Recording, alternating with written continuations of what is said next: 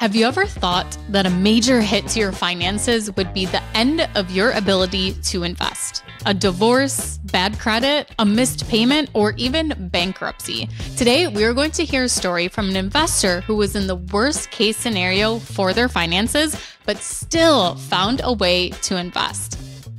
Welcome to the Real Estate Rookie Podcast. I'm Ashley Kerr, and I'm here with Tony J. Robinson. And welcome to the podcast where every week, 3 times a week, we bring you the inspiration, motivation, and stories you need to hear to kickstart your investing journey. Now, today, we have Diem Martin, who declared bankruptcy when her house cleaning business took a financial hit and was still able to close in her first house hack just 2 short years later. Now, she's grown her portfolio to be worth over $1 million and retired at the age of 35. All right, cool. Diem, thank you so much for joining us today and welcome to the Real Estate Rookie Podcast. I'm so excited to be here, you guys. Thanks for having me. So Diem, how long have you been investing? I bought that first house in 2016, and from the first to the second, it took a few years. But then after that, it was like kind of one house after another. And I've stopped buying for a couple of years now, enjoying the fruits of that labor. But yeah, since 2016. Awesome. And what made you want to get started in real estate investing in the first place? Honestly, it was the teeing up to feeling like I needed to declare for bankruptcy, because I thought to myself, how can I not find myself back at this situation again? And having grown up in Section 8 housing, my dad didn't really know finances, management. I wasn't able to learn that from him. And even though I went to college for business, I didn't really know how to manage my business. And so I thought if I was going to get out of kind of this desperate situation, I really needed to figure out a long-term plan. And that's when I started reading and listening to podcasts, BiggerPockets being a huge influence at that time. And that's why I went into real estate. Yeah, I love how we can take our past experiences and use them as motivation to build a better future. So kudos to you, Diem, for following those footsteps, right? Now, I think a big question that comes up for a lot of rookies is where do you go to get the capital to invest? So what did that look like for you? How did you get the capital you need to get those first couple of deals? I have always owner occupied my first few homes. And especially with having filed for bankruptcy, I think it was done in 2014. I think I filed like in December of 2013 and it cleared in 2014. And so using the FHA loan, you're able to get a loan for a home after 2 years from your bankruptcy file date. That's not true with a conventional loan. And so using that loan product, I was able to save up a very small amount because the house was like 300, I would say like 350 or less, $1,000. And so 3.5% was like, I think it was like 11 or 13,000 that I had saved up. And I asked for the seller to pay for closing costs. So really that was the only amount of money that I had to have out of pocket. So if you start with, being an owner occupant of a home, you can really go in quite low money down. Now, we always talk about how investing in California doesn't make a ton of sense, but, and a lot of times because it's cost prohibitive. But Diem, you just said that it took you less than $20,000 to get your first property here in California. I just want to make sure that that's not getting stuck on people who live in an expensive market, but feel like maybe they can't do it in their own backyard. Yeah. And I think even now, if you think of all the ways that you can't do something, you'll find a way not to do something. And people might say, well, interest rates are so high now, or, well, but that was in 2016. Now prices are so much more. Well, at the time, even the $335,000 house was kind of out of range for me. I had to drive an hour north. I bought my first house in Ukiah, and that was the sacrifice that I made for the bigger picture. I don't own that house anymore. I eventually sold it and took $88,000 of equity out to reinvest in different ways. But you'll find a way to say no. What you have to look for is a way to say yes. So during that time, how were you able to save that capital to make your first purchase? What were some of the things you did to be diligent about saving? Yeah, it's funny that you asked that because now I'm like, I don't know if I would recommend this for other people, but I read Dave Ramsey's book. I did the same. That's how I paid off all my debt. Yes. And so I think what Dave Ramsey is such a great starting point, right? Like it's how to clear your debt, how to be on a stricter budget with yourself with an end goal in mind, saving for an emergency fund first, and then taking all of those extra dollars and putting it towards an investment in the future. But Dave Ramsey isn't of the mindset of leveraging debt. And so that's where we had to part ways. Thank you, Dave. It was good to know you. But that's what it was at the beginning. It was, okay, well, so starting from scratch was getting the successful bankruptcy, right? Because then it eliminated all of my unsecured debt, which is credit card debt. I didn't really have any asset. I didn't own a house before that. And I had some like really cheap company cars that I was able to keep, and I was able to continue to run my business. And at that point, the business trajectory was finally starting to look up, which is why I was like, okay, now's the time to file, because as I start to actually gain an income, I can either spend all of it catching up from the past, or I can start a new path from here. And so any new dollars that came in that was beyond what I needed to absolutely live, then that was savings towards, the first house. So for a lot of people, I think the bankruptcy can be a scary option, right? I guess maybe give some background on what led you to make that decision for yourself, Diem? Yeah, I looked at debt consolidation as the first option and kind of like doing a debt negotiation. But when I looked at that pathway, it required for me to default or stop making payments for the creditors to see that they better negotiate a lower amount with me, or they might not get anything at all.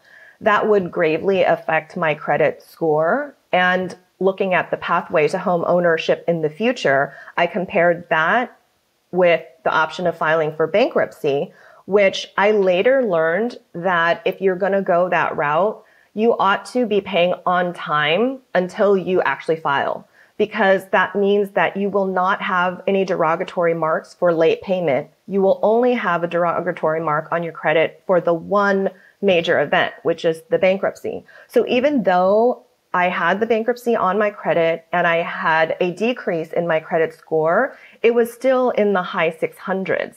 And I was able to start immediately rebuilding after that. So when I compared those two options, that's why I filed for the bankruptcy. I certainly did a lot of research too to understand how I was going to get out of that. Like right after, I leased a car right away so that I can start having that on my credit to rebuild. And ultimately, it worked out. Down the road, my highest credit score that I was able to achieve before the bankruptcy fell off, which I believe it took 7 years to do, I was in the mid 700s. And once it fell off, I was immediately over 800. I was in the low mid 800s. So in my situation, it worked out. And I think it's because I didn't have any real major assets to lose at the time. Diem, what was kind of the timeline of this? I'd love to know, what was the amount of that debt? How long would it have taken you to pay that off? And how long did it actually take, that time period? I think you had said 2 years going the bankruptcy and buying your first property. Can you kind of compare the two different paths and the financial strain it would have caused on you going the other way? I would say 50,000 of debt. I claimed more because it was everything I needed to put in there, I put in there, right? Because I'm doing it anyways. But realistically, I think it ended up being maybe 66,000 of debt that I cleared, but the 50-ish thousand chunk was what was holding me back. And when you think about the size of the down payment, right? I actually wrote it here, it was $11,725 to get a down payment into the first house. That would have been potentially 6 years later, or, 6 times, I guess, 6 times the amount that I would have had to first pay off and then save for that down payment. Or if I was trying to save for an emergency fund simultaneously, that would be even longer. So it was pretty clear what the decision needed to be once I looked at all of those things. So exactly how much time after the bankruptcy and when you actually bought the first home? 2 years. I bought the first home in November 2016. So I cleared the bankruptcy early of 2014. So I would say it's probably 2.5 years later. Okay, so 2.5 years. Now, you mentioned conventional was going to be a challenge, and I think you said you went with an FHA loan. Maybe just kind of give us the POV of what it looks like to apply for an FHA loan 2.5 years post bankruptcy. Like, was there more focus on you as a borrower? Were there maybe hoops you had to jump through that someone else didn't? Just walk us through what that experience looked like from your perspective. Honestly, there wasn't any added strain that was caused by the bankruptcy, because this loan program in particular allowed for you to qualify with a minimum credit score, which I was past. I think their minimum credit score was in the 500s even. Please don't quote me on that. And mine was in like the high 600s or mid 600s. So my credit score was fine. I passed the timeline requirement since the bankruptcy to qualify. The only thing that held me back was my income qualification, because as an entrepreneur, they were going to take the average of the last 2 years. With a business that was starting to make a turn for the positive, my current year would have qualified for income, but my previous year did not. And so I had to ask my sister and my brother-in-law to co-sign for me, which they did. And with that, I presented them with an exit strategy that I would either refinance them out or I would sell the house, which eventually I sold the house. And they were super supportive about that. They got a very nice Christmas gift from me that year. And, sometimes it takes a village. And Diem, kudos to you for taking the time to really map out, like, hey, what path makes the most sense for me? Like I said, I think a lot of people would be afraid of the big B word, but you did the math, you mapped it out. You said, hey, what is going to give me the best path towards home ownership? So kudos to you for finding that right solution. But I think I also just want to highlight for the rookies that we're not necessarily encouraging everyone to follow in Diem's footsteps exactly and maybe file for bankruptcy. I think what we are telling you to do is to evaluate your unique situation and weigh all the options that are available to you and see what makes the most sense. And maybe it's doing what Diem did. Maybe it's going a different route. Maybe it's something that we haven't discussed. But the focus here is what is the best path and what makes the most sense for your specific situation. So we do have to take a quick break, but more from Diem and how she grew her portfolio to 8 properties just with house hacking. But while we're away, make sure to check out BiggerPockets.com/agent finder so you can find a great deal too from an investor-friendly agent.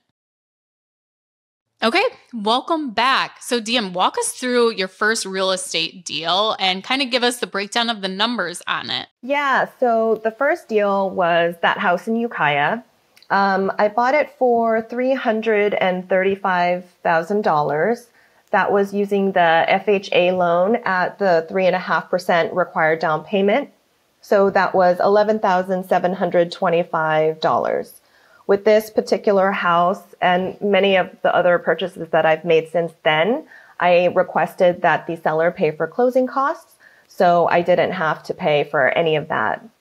This house also had a granny unit in the back, and I very intentionally purchased it because of that. And so when I went in, there was a tenant there that was already paying rent, but she pretty quickly after that left. And I was glad for it because I wanted to try out Airbnb.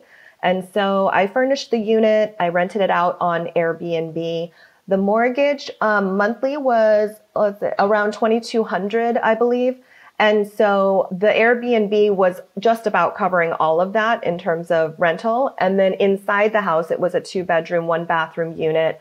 So when I first moved in, it was with an ex-boyfriend at the time, which he contributed rent. And then when we parted ways, I had a roommate move in and he contributed rent similarly. And so I was living there mortgage free and utility free. And whatever I was saving up in lieu of that was going to be going towards the next house. That's such a great point there of how, you're saving money on what you would be paying in living costs, because a lot of times you can look at it and like, well, I'm not cash flowing, but you're saving what you would be paying to live anywhere else. And that can be a huge amount of money sometimes. That is a huge savings and can really accelerate your investing journey by using this strategy. So Diem, how have you used that first property to kind of propel yourself to the other ones? Yeah, when you think about like saving money, the tagline is like, don't buy a latte.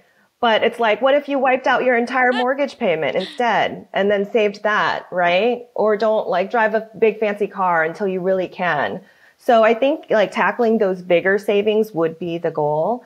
And I saved over a period of time. There was a little bit of a pause in between because I realized that being in Ukiah, it was really hard. I'm super social and I love to see my friends and family. And the 1 hour commute, even though I was working from home, was really hard because of how often I wanted to see them. So over time, as I continued to save for the next property, I actually moved out of the Ukiah house once some time has passed, and I rented a place in Santa Rosa because I didn't quite reach the benchmarker for the the down payment of the next house yet.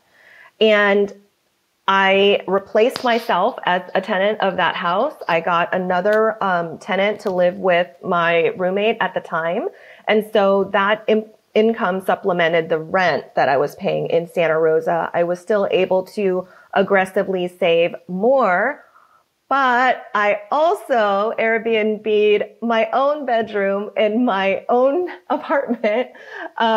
And I slept on the couch whenever I had a guest. So that was wild. Wow. And that also made dating life really hard.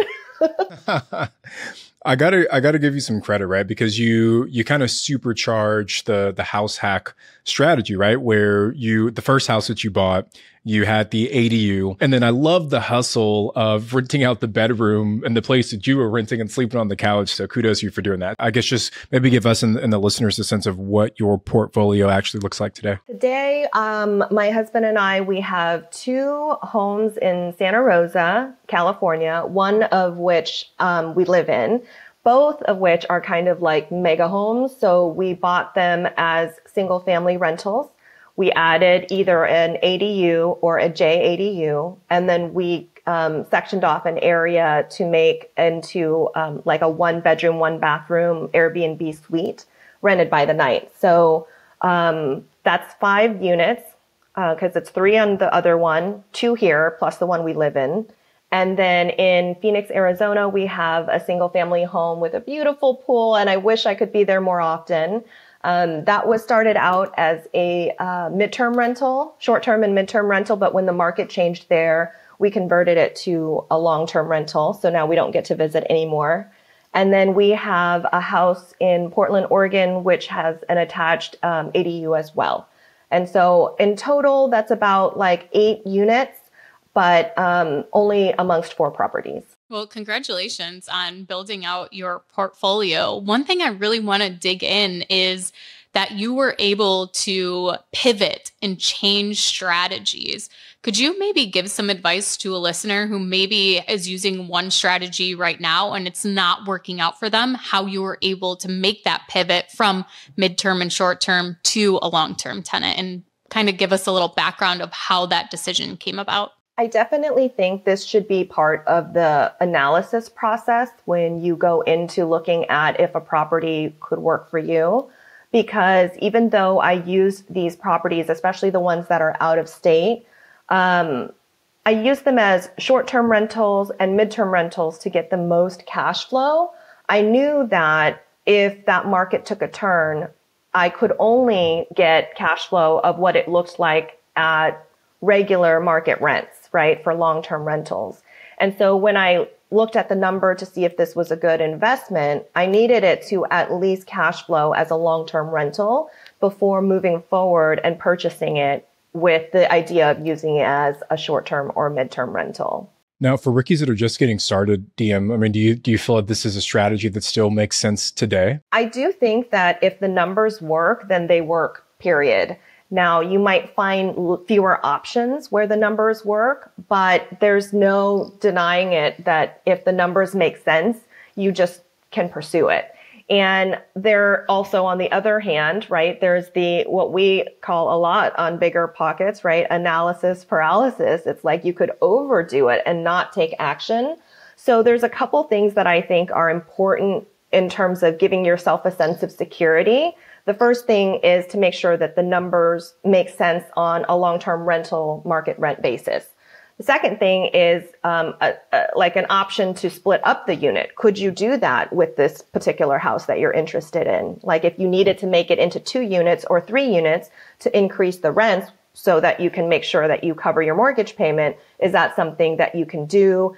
Is it a renter-friendly state, or is it like a place that will issue permits more easily for ADU conversions or like, reconfiguring the inside of a home? And then even in my Santa Rosa, my rental property, I think this is a great example of like diversifying your risk. My ADU there is a Section 8 tenant. The main part of the house is a midterm rental that's furnished for 30 days or more. And then the suite that's in the back is a by the night Airbnb. So in that one property, there's already a spread of risk to reduce vacancy or ever having a point in time where it's collecting 0 rents.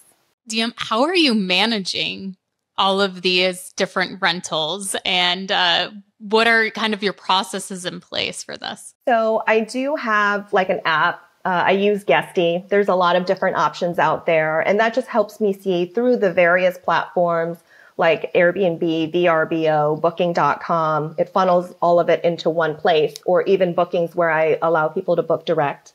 And that helps me see who's coming and going. Inside that app, you can do automated messages that say, hey, welcome, here's your check-in instructions. And then you can also do, even on Airbnb, you can have pre-filled messages response. So like if someone asks me, what is around here that's good, I type it in. And then I store that as a saved response. So the next time when someone asks me that, my response seems genuine and sincere because it is a response that I used at one time. But now I just have to click a couple buttons to give that same long-winded answer out. Outside of that, my dad, my husband, like we have like a cleaning army for the local ones if we need to do cleanings. And then like apartments.com I use to automatically collect rents for my private rentals or the long-term tenants. So just using a mix between strategies and systems. What about when you are house hacking and you've had somebody, you shared your room? Any tips or tricks as to when someone's just starting out house hacking of things you need in your lease agreement when you are going to be living with your tenant? Well, if you're living with the tenant in your home, that's a little bit more particular. So I don't prefer having long-term roommates. So as my portfolio expanded where I could just live inside the house by myself, then the key is to have outdoor entry to those units and kind of like close them off or limit the access inside of your home. So like the downstairs suite with the bedroom and bathroom, they can enter through the side gate and they have their own door into their own unit. They don't come into my house. And same thing with the ADUs or the JADUs. As far as limiting things that could kind of come up as a potential problem, it always is about setting it on the front end. So for Airbnbs, having a list of rules that you explain upfront. And so when they break it, even if you're not heavily enforcing it to, or creating problems with them, you can easily say, by staying here, you've agreed to these rules. Please make sure you respect them. And I have found that over the years, that's enough. Once I find a new thing that I should put in my rules that I didn't think of before, I'll do so. And then the rest is kind of like, you just got to take it, with all the successes that it comes with, right? There's going to be some things and problems that you have to deal with. And you don't want to let it jade you because you don't want to come across with new guests as like, oh, you're going to ruin my property because the last guy did. It's just like, even if I add a new rule, it's with a friendly touch. And at the end of the day, I know I own the house. So if I really have to kick him out, I'll just do that. But haven't had to so far. Well, Diem, we're going to hear all about how you hit financial freedom, which is a goal for a lot of folks listening to this podcast. But first, we're going to take one last quick ad break. All right, so we are back. Now, Diem, I want to talk about financial independence, financial freedom, FI. So did you have like a financial independence goal in mind? And I guess, what did you do to kind of reach that number? I didn't have a number in mind. I had a lifestyle in mind because the number can change, especially with cost of living changing or inflation. But in my mind, financial freedom meant that the passive income or semi-passive income that I earn on a monthly basis is enough to cover my necessities. And that also includes a little bit of traveling. And then the work that I choose to do, because I don't really see myself just not working. I love it because I get to choose what I do and I design my own life. So in that sense, the work that I do, whatever income that it generates is going to be adding to savings for the next investment, adding to more trips that we get to take, adding to, I get to drive a fun zippy car. So those are the things that like I strive for. And now I feel like I've achieved that, but I still work because I really like to. And as you talked about the lifestyle changes, I mean, setting your number now could be good for you now, but then as you said, your lifestyle can change as to different things that you want. And then that's where it's like, okay, I'm going to buy another property to actually, go and pay for this or whatever I want. I want to do another vacation a year. So I'm buying a cash flowing property that's going to pay for that. And that's okay. And I think sometimes you get caught up in defining too much of a number and then getting to the point where, okay, I've reached that number. I'm done. And first of all, if you're an entrepreneur, that is going to get really boring really fast. And so there's the saying FIRE, where it's financial independence, retire early. But you'll find most often a lot of entrepreneurs, especially real estate investors, just take the FI portion where it's financial independence because they physically just can't stop working. And maybe that's not actually working for a paycheck, but maybe that's filling some kind of passion project or something like that. So I think that is a great way to look at it, is to like, what do you want your lifestyle to be? But also having that option of you still have a business, you still have a source of income, you're still working, so that if you decide that you want to increase that FI number of what you need, it's still available there. And I think too often the concept of financial independence means completely not working at all, which is achievable, which can happen, but in real estate, there are so many ups and downs. Like, next week I'm having a $4,000 plumbing bill come up, and that's hitting my cash flow on that property by several months. And so I think having some kind of backup or having multiple income streams is a great way to reach FI even faster, but more importantly, to sustain having that financial independence too. So I guess, Diem, our kind of next question to this is, what is next for your portfolio? Well, you're right. Touching on that last point, like I remember when I made my business plan out of college, I said, this year I'm going to make this and this much. And then when I get to $150,000 a year, I don't know what else I'd want to do. That's all the money I ever need to make. And then once I pass that, I'm like, well, crap, now I have to have new goals. And so I'm not really sure, but the essence of my values around financial independence remains true. It's that it's a lifestyle that I am pursuing, a sense of peace of mind.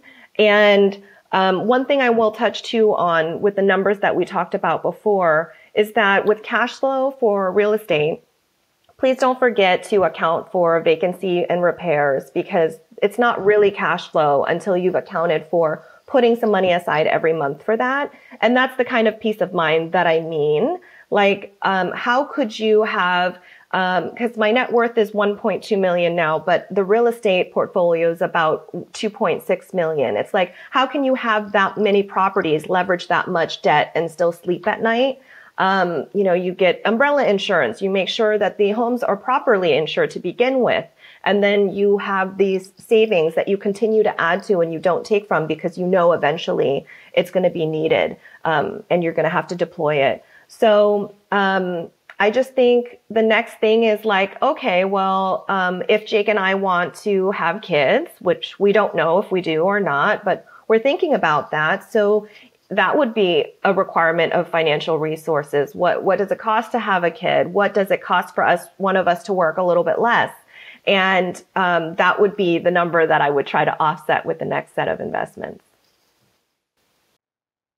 I saw something the other day, like talking about how much it actually costs to have a kid. And I don't know where this, it's just on social media. So I don't know how accurate it was, but it said like that it's around $30,000 your first year that you have a kid is what it actually cost you to have a kid, which is a huge chunk of money. That's a down payment on a property, depending on what market you're in. And I want to touch too on the idea of having a kid in the circumstance of house hacking. Something that I've thought about is that only my JADU probably would remain in my home as a rental. I think that suite, it doesn't have enough soundproofing, and I may even need that as an extra room for, a kid. And so you get yourself into a lifestyle of getting used to no mortgage, no utilities, and then all of a sudden you have a lot of bills to pay for.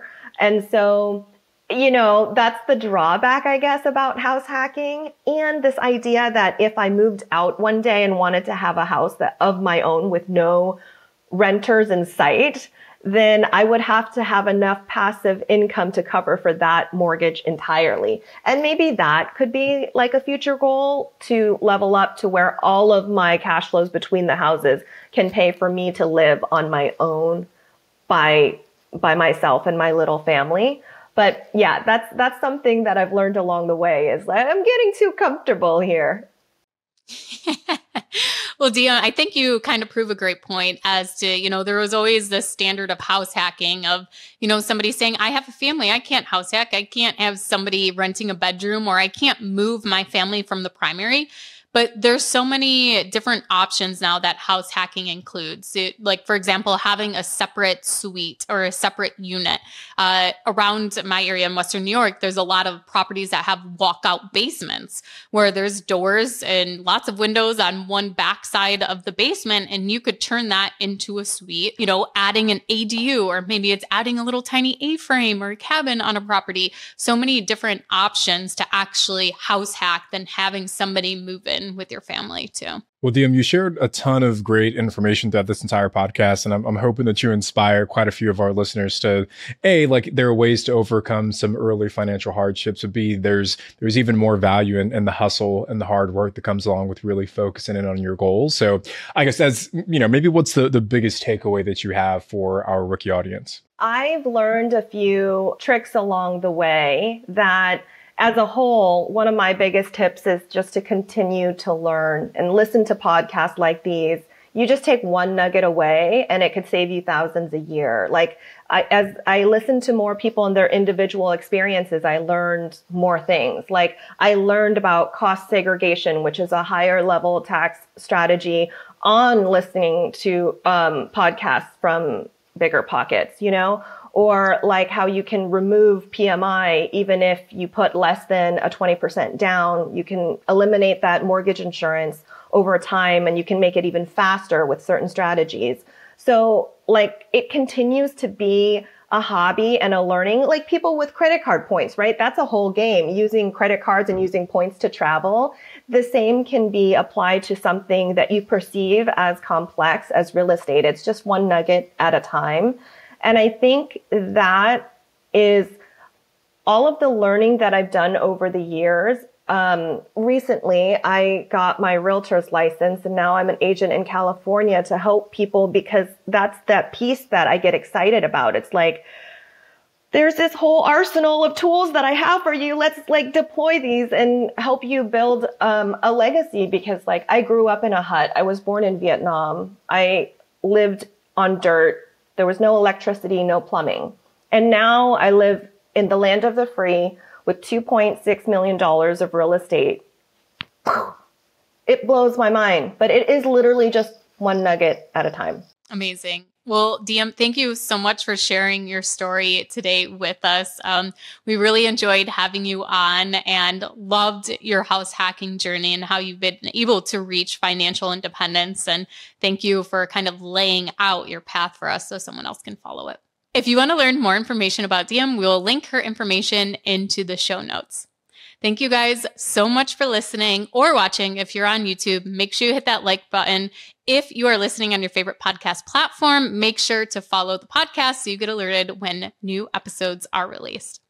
I'm Ashley and he's Tony, and we'll see you guys next time on the Real Estate Rookie Podcast. This BiggerPockets podcast is produced by Daniel Zarati, edited by Exodus Media, copywriting by Calico Content. I'm Ashley, he's Tony, and you have been listening to Real Estate Rookie. And if you want to be a guest on a BiggerPockets show, apply at biggerpockets.com/guest.